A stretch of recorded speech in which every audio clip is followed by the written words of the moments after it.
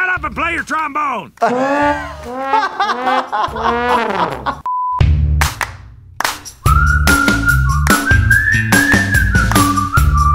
I reviewed Paradise PD a few weeks back, and shortly after I got bombarded with comments to check out its predecessor, Brickleberry. That's why today we're going to take a look at some of the strange and crazy medical type situations from the show Brickleberry. But if this is your first time watching, like me, Brickleberry is an animated series that follows a group of park rangers as they navigate their way through daily life in the fictional Brickleberry National Park. They encounter a lot of different types of injuries and are often treated with shady medical practices.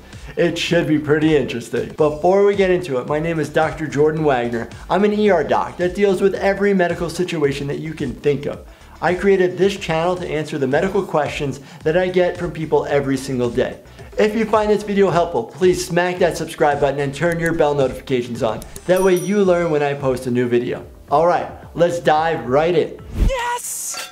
Oh. Uh-oh, my pucka pie! Oh, he shot himself! No, Malloy, call an ambulance!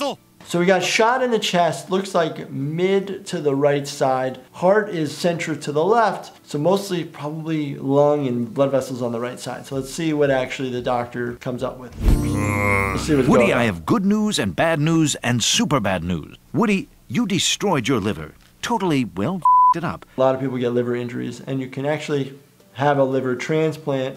You can survive with a very small piece of your liver. So let's see what's going on with this.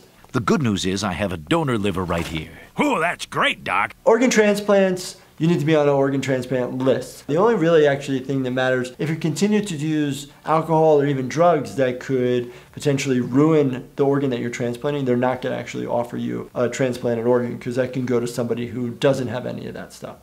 Woody, since we can't find you a liver, you'll be sharing one. Share a liver? Which you can share a liver. What? You Oh, there you go. moron! Why didn't you just put me on dialysis? Not that kind of way. What? I tried. Isn't that right, dialysis? Ain't nobody getting on dialysis unless they put a ring on it.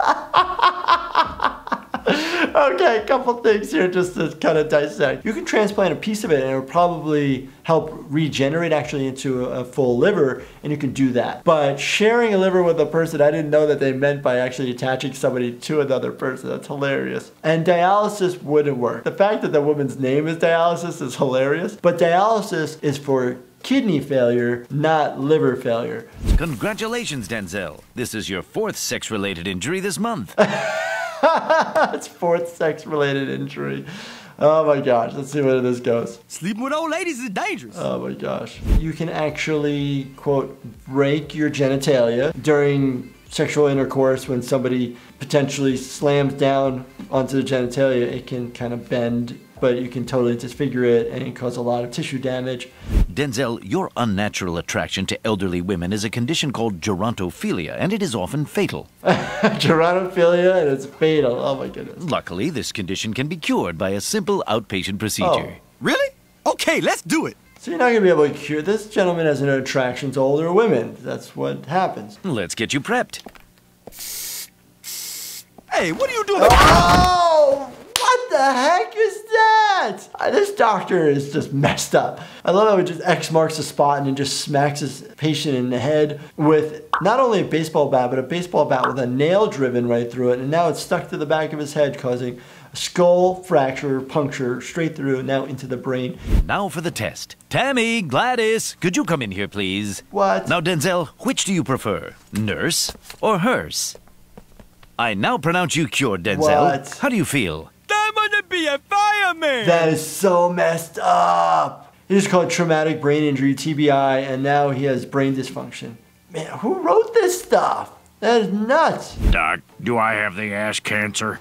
So he has a colonoscopy done. So colonoscopies everybody needs to do. It's a great screening tool to catch colon cancer early. It's pretty much one of the only cancers that we were able to do these types of things besides like breast cancer. Nothing's perfect, but at least we can catch things earlier if we're getting surveillance. I'm not going to sugarcoat it, Woody. I found something alarming in there. No. Oh, yeah.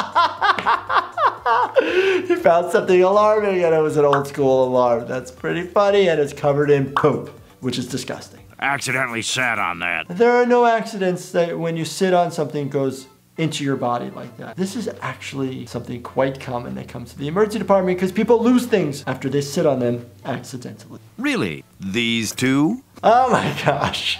I just like to be organized. Oh my I gosh. call it bung shui. Bung shui. Besides some mild tearing and what I swear was an Oompa Loompa that I was never quite able to get a hold of, you're all clear. I can't let you drive yourself home. I gave you a bunch of emergency contacts, didn't you call them? Yes, I got 4 wrong numbers, 3 hang-ups, and a my mother. She's been dead for 30 years, so that would be difficult. When you get a colonoscopy, you get sedated. You typically won't get fully knocked out. And you have to wait for the medications to get out of your system before they allow you to drive home. Typically, docs won't even let you use like an Uber or a cab. You have to have somebody actually take responsibility for you just to make sure that you're okay. I'm going to have to put you down. Oh, wait a minute. Can't I just call a cab? No. I never thought of that. Guess I didn't need to put all those people down after all. Boy, is my face red. Kidding, I can't feel emotion. Get me out of here. Tommy, shut up and play your trombone. I love that he's got somebody inside playing the trombone versus his own flatulence or his farting. Back at the medical center. You can expect to go from this hairless freak to this handsome devil. Oh, nice. Grow it all. Ask your doctor if Grow It All's right for you. Besides, I was banned from practicing medicine years ago. It's never good when your doctor says that they're banned from practicing medicine. It means your license was taken away. Is there anything else you can give me? Without hair, I'm nobody. Well, Steve, there is the hair tonic that I use. I purchased it on the Chinese black market. Or was it the black Chinese market? Going bald and losing your hair is a serious issue. Nobody wants to have no hair on the top of their head. But now he's offering a medication that was found on the black market. Let's see what's going on here. Anyway, it's made with tiger sperm. Tiger Now sperm? remember, friend. I haven't actually done any research to know if tiger sperm will cause hair growth. There are a lot of weird concoctions out there.